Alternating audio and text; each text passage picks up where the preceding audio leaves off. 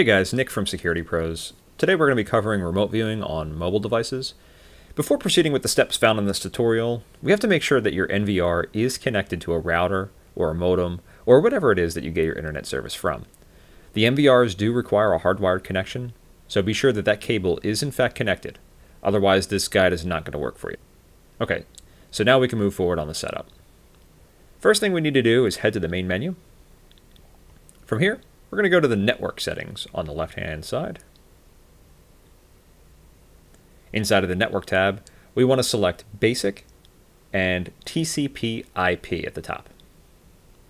Make sure that DHCP is enabled.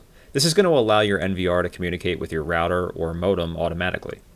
If you'd prefer to enter in your own IP address or DNS information, simply remove the checkbox and that'll give you the option to manually enter in whatever your IP address, gateway, subnet. For this tutorial, I'm just going to use DHCP since it's how most of our users are going to be connecting. Any changes that you make sure to apply at the bottom. Next, let's head to the P2P tab at the top. We want to make sure that P2P is enabled and that our device status says network connected.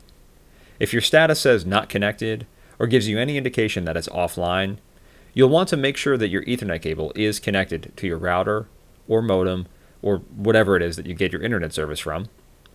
We want to ensure that DHCP is enabled and reboot the system. 99.9% of the time though, if this says not connected, it's because of a disconnected cable or perhaps a faulty Ethernet cable, so check your connections. Once we know our system is showing a network connected status, we'll want to leave this page open. And we're going to change gears over to the mobile device to download the SureVision application. And now that we're on a mobile device, I'm going to head to the App Store. If you're using an Android, you would be going to the Play Store. And we're going to search for our application, and it's called SureVision. Go ahead and search for that and download it. And you can open that up when it's complete.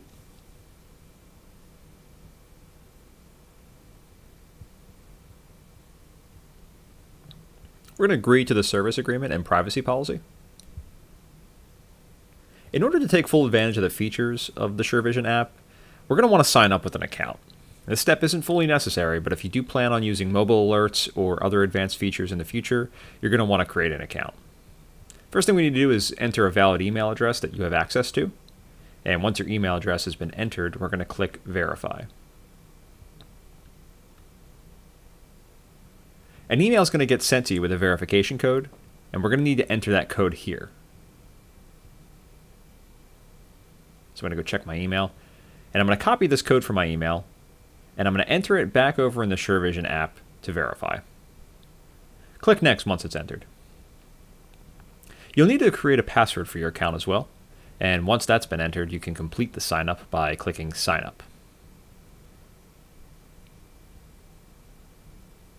The SureVision app can scan your network for added devices, and you can agree to this if you'd like. We're going to tap on the three lines at the top left corner of the screen and select Devices. Tap on the Add button at the top and select Scan. The app will require access to your phone to scan the QR code on the NVR screen that we left open. I'm going to scan the code on the P2P screen of the NVR that we left open earlier in this guide. Once the device has been scanned, you can add a name for your device. You can also change the live view and playback stream quality. I like to keep these settings default here, but you're free to change them as you please.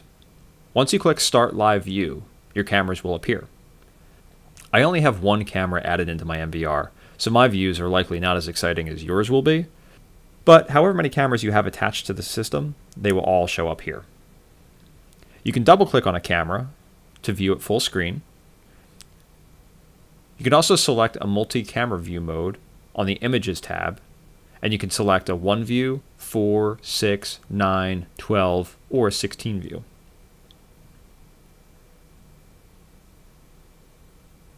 If you want to make any changes to your SureVision app account, you can tap on the three lines at the top left corner, select your account at the top, and rename your account to something more fitting.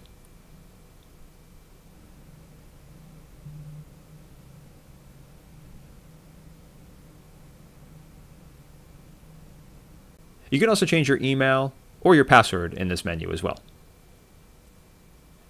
That's it for the basic connection on your phone. Check out our other mobile app videos that'll go over some of the more advanced features of the app.